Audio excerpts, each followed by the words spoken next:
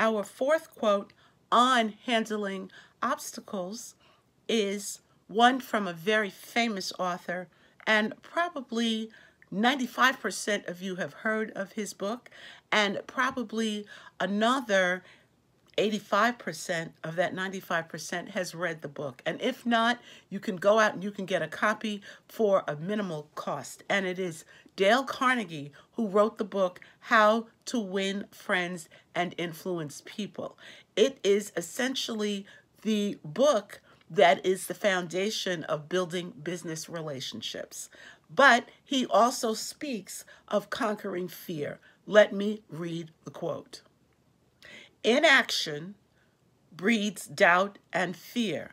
Action breeds confidence and courage.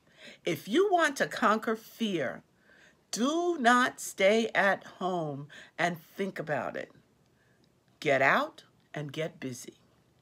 And what fear is it that you are needing to conquer? I know that I've got my set of fears, and one of the things that I have learned is when I'm dealing with trying to conquer a fear, the best thing for me to do is to take a step toward that fear. Whatever that step is, no matter how small it is, once you take that step, and then you can take another step, and then another step, and you begin to gain momentum. And before you know it, you have driven over, around, past, and through the very thing that was holding you back.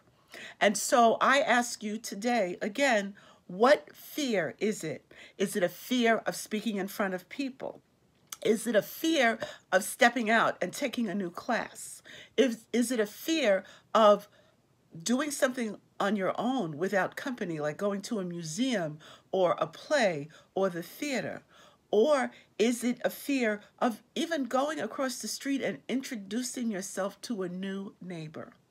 I'll tell you a little secret, and many of you who don't know me well won't believe this, but at one point in my life, I was very shy.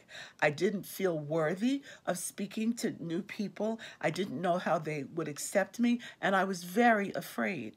And at one point, I realized that I needed to do this, that I couldn't refuse to speak. I had to get out of that corner and meet people. And once I did, well, the party was on. I have been doing it ever since, for the last 40 years. And if I could do it, so can you.